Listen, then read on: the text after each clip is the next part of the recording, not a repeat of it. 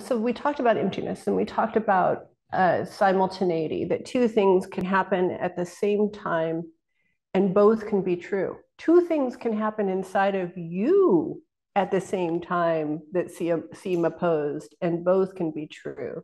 And in a sense, the root of suffering in my mind is the belief that you have to pick one and that you can't simultaneously hold both, that you know, you desperately hate this person and want to get away from them, and you're deeply obsessed. No one laughs at that one, but those often go hand in hand, or, and so there's this idea that this one has to win, not that a third you might develop to hold both simultaneously.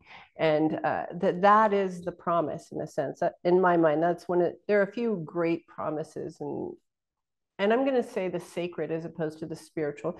There are a few great promises in the sacred, and one of them is that you don't have to amputate. And when I first heard that idea, I was blown away.